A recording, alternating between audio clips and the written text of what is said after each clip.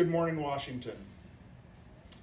Wanted to post this little video to explain a little bit about the changes coming July 1st in your interactions with your local gun shop.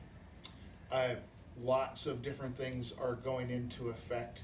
Today we're just going to talk about the one, and that is the courtesy check performed by FFLs at the time of purchase. And Washington has been on notice for over a year from the FBI and the NICS background check system that Washington CPL, or the concealed pistol license, meets the federal requirements to not require a background check at time of purchase. However, state law requires that there is one even if you carry a concealed weapons permit. So the FBI, their system is overwhelmed.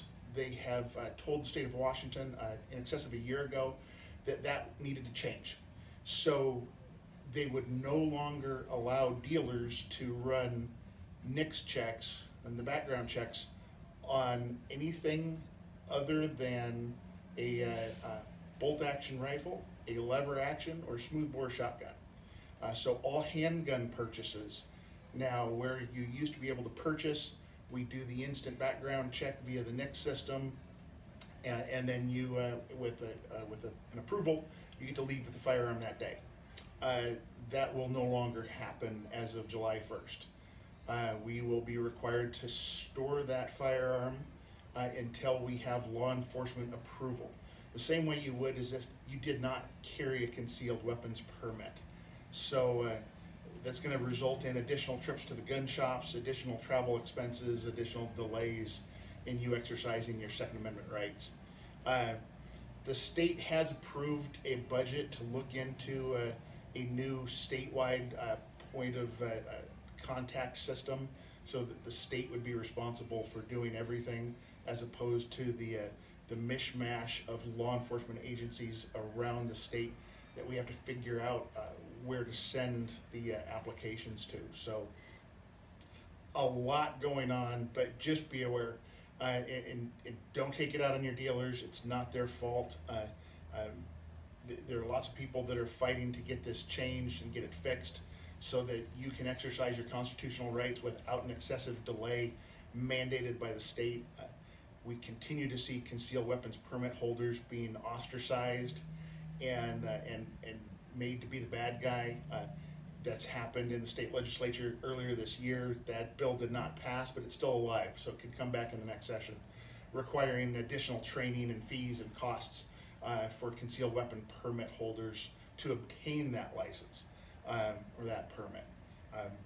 So lots of changes coming. Understand them, ask your dealers about them. Don't spread bad information if you don't know exactly what you're talking about. Make sure you get good information first, but just understand there's going to be extra trips to the shops to complete your transactions. There's going to be extra costs associated with things down the road. Our transfer fee price is going up because we're going to have multiple contacts with the customers on those items, because we won't be able to deliver them the same day. And we're going to have to store them for longer periods of time. So we're having to clear out room in our storage space. So pay attention, get involved, donate to the Second Amendment Foundation, call your legislators, just get involved. We have to push back. When your legislators are home, like right now, push back and talk to them. Get your friends out to the range, get your families out to the range, educate them on safe and responsible firearm use.